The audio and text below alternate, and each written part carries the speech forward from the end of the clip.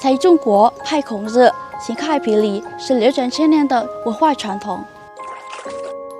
今天我来到这里，希望我在中国的学水之路能够顺顺利利。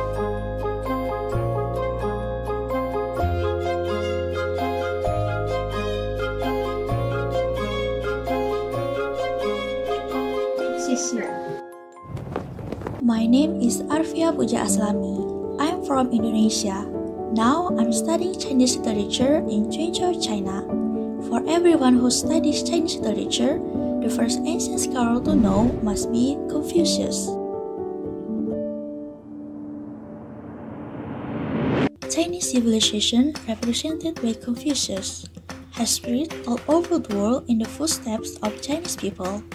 Nowadays, there are over 2,000 memorial buildings around the world for commemorating Confucius. At the very center of Quanzhou's old city, a Confucius Temple has existed for over 1,000 years. It was the highest educational institution in Quanzhou during the Song and Yuan Dynasties. It was equivalent to the first-class university in Quanzhou in the Song and Yuan period. The Mingwen Hall on the eastern part of the complex was where the dance school located. A great number of excellent elites were cultivated here. They fully participated in SongYuan China's maritime trade. 那我们看一下这整个屋顶，它是典型的黄金琉璃顶。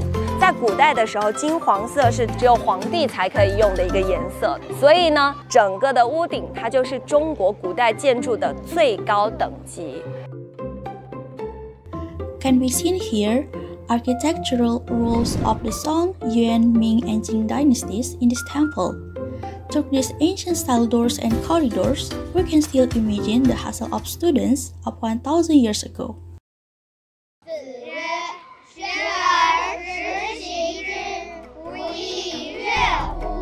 有朋自远方来，不亦乐乎。这是《论语》里我最喜欢的一段文字。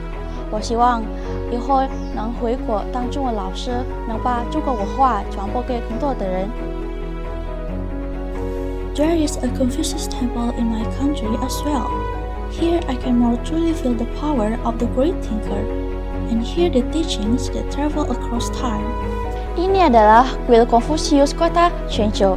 Saya Arfia, selamat datang di Kota Warisan Dunia, Kota Quanzhou, China.